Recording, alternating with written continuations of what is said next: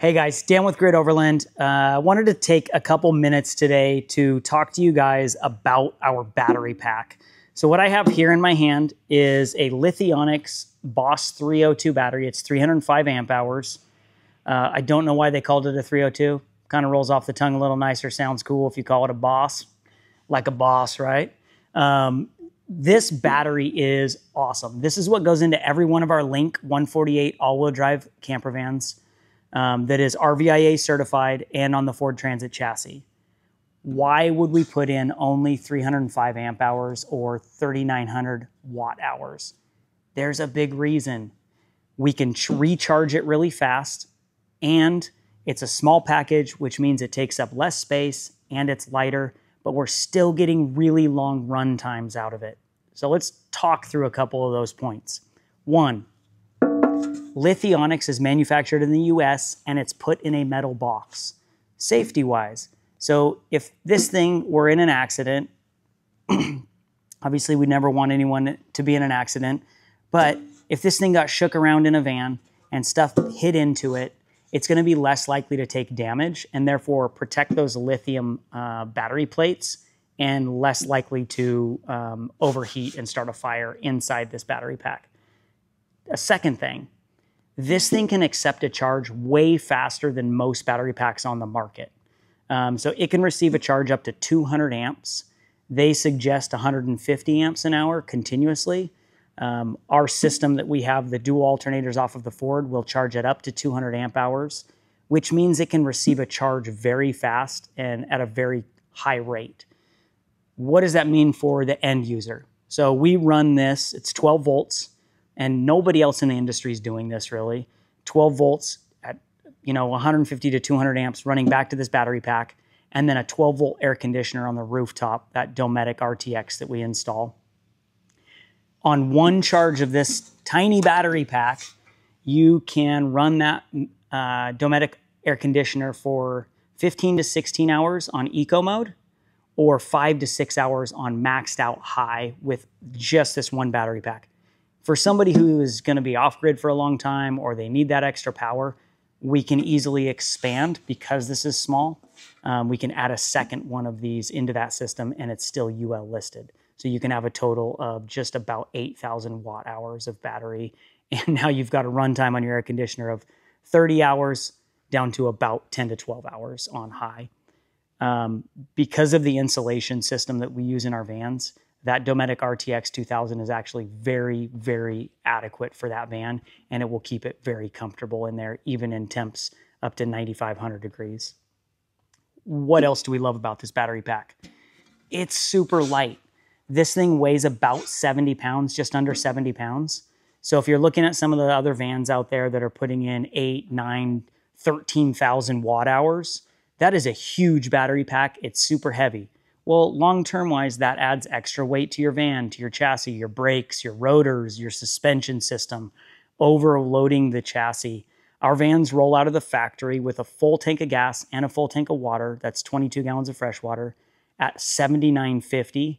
And the GVWR on a Ford Transit chassis that we build out is 9,500 pounds. So we've given you about 1,600 pounds of available payload capacity, depending on whether you get an S4 or an S2. The other thing we love about these, the discharge current in them is fantastic. So we can actually run a 3,000 watt Victron inverter off of this thing, and we very rarely hit the ceiling of that unless we're pushing two very strong devices like our induction cooktop and the microwave at the same time. But pretty much anything else it'll run with zero issues. What else do we love about this? It's heated. Okay, if you are new to the van industry, thinking DIY or do I want to build something else, this is why we've thought through this process over the last 6 years and really found the best way to do this. So a heated battery pack, yes, it's inside a heated van. Let me give you a scenario where this really comes into play. The van's been sitting on the side of my house, or it's been sitting in the driveway. It's cold. I haven't been using it as an RV. It's winterized, so I don't need to worry about it getting cold.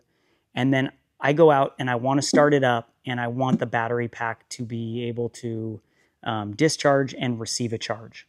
Now, the thing with lithium, if you're not experienced in this or haven't learned this yet, hopefully this helps. Lithium will still discharge when it's very cold. It will not receive a charge well when it's very cold, though. So the biggest problem is, now say the battery pack is cold and I turn on the lights and I turn on the inverter, it will do all of those things, but it will run itself dead before it can actually receive a charge.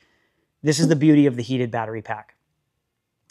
It will pull energy from the system to heat itself up. But now, instead of just counting on the ambient environment from turning on my Timberline heater, it is actually heating from the inside of the pack and gets up to temp to receive a charge much quicker. So you get a system that is ready to be fully functional in a very short period of time instead of having to wait on that ambient temperature heating. Another thing we love about this, and this is really kind of the clutch piece of the Lithionics Boss 302. This thing uses what they call never die technology. It's beautiful. The never die technology, the reason we fell in love with it is simplicity and reliability. If you guys have been following us for a while, you've been watching our stuff, it's all about ease of use, simplicity, durability, and reliability. So what never die technology does is, if you take this battery pack and you were to, say, like a motorcycle, have a reserve tank and say this is 10%. When the battery, I know that the plates are not like that, but just kind of like if we imagined this like a gas tank and you got down to that last 10%, the never die system will actually turn itself off and protect itself from going all the way dead. So there's a big difference between a lithium iron phosphate battery and, like, say, a cell phone, for example. The chemistry in the batteries is different. A cell phone you can run dead over and over and over, and it doesn't damage the battery. It's not a problem for it. In fact, sometimes they want you to run it dead and then recharge it all the way up. A lithium iron phosphate battery is very different. It shouldn't be run dead. It doesn't like to be stored at low like that. And so this is why this never die technology at the 10% shutoff is beautiful. If I'm not paying attention, I'm running my air conditioner because I'm human and it's hot outside and it gets down to 10%, the battery will shut itself off and it will shut the system down to protect itself. Then when I come back over or get back into the van and I turn the system on, I just look at the touchscreen in our vans. And actually doing it mentally here. When you get into the van, I can turn on the touch screen, and if I look at the touch screen, it will show 10% state of charge. And that's a trigger to me to go, oh, it's at 10% state of charge, and I had to turn the system on. I must have let it run down on accident. So at that point, I've got 3 ways to charge a Link 148 all-wheel drive from us. You can plug it into shore power. You can turn on the van, which is the easiest one to do, drive it around, or just let it idle. That's the other beauty of the 12 volts that we use with this, is you don't have to high idle it. It can just idle and it will charge at a high rate, even just that way, sitting there. And also, it's not, because we're running a gas motor in the Ford Transit, it's not building up in your DPF. If you're familiar with sprinters or diesel trucks, you're familiar with this problem. Or challenge, that if you sit there and idle or high idle one of these Mercedes Sprinter vans, it can fill up your diesel particulate filter and cause problems with your DEF system. So this doesn't have that problem. You can just sit there and let your gas motor idle and it will recharge this in about 60 to 70 minutes from that 10% state of charge. And then the other thing that you can do is it's also charging from solar as well. So lots of ways to charge this. Some of those fancy 51 volt systems that are out there that are very cool are very complicated, and also they don't charge off of solar because the technology for solar just isn't there for them yet. So simplicity, durability typically equals reliability, and that's what we've shot here for you guys, is just, we're human. We make mistakes. And the never die technology helps you when you are human and you make a mistake and accidentally run your battery down. It protects us from ourselves.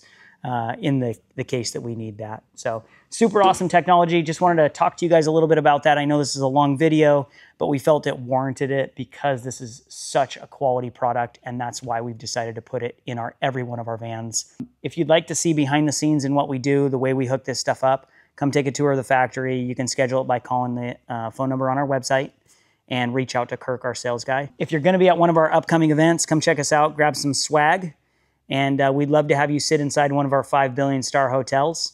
And who knows, maybe you end up a Link owner at some point.